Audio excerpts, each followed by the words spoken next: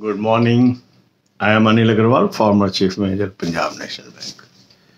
So another day, another good day for banking industry.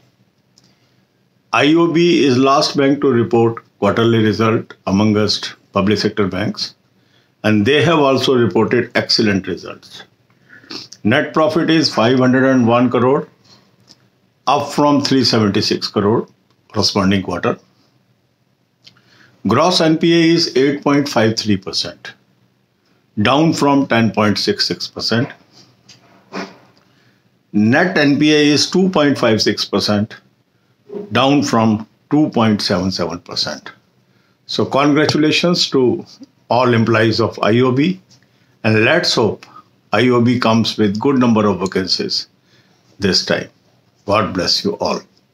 अब यही बातें हम हिंदी में करेंगे. आईओबी ने भी अपने रिजल्ट घोषित कर दिए और ये आखिरी बैंक है 12 बैंकों में जो इस क्वार्टर के रिजल्ट पब्लिक सेक्टर बैंकों ने घोषित किए और बहुत ही शानदार रिजल्ट आए. नेट प्रॉफिट है 501 करोड़, 376 करोड़ से बढ़ के.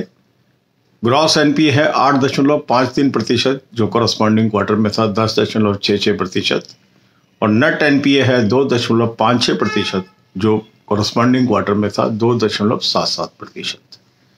तो बहुत ही शानदार नतीजे हैं. सभी आईओबी के कर्मचारियों को, एम्प्लॉइज को बहुत बहुत मुबारकबाद अच्छे रिजल्ट्स देने के लिए, और उम्मीद की जाती है कि आईओबी इस साल अच्छी वैकेंसीज ऐड करेगा जो ऑन गोइंग प्रोसेस चल रहा है. God bless you all.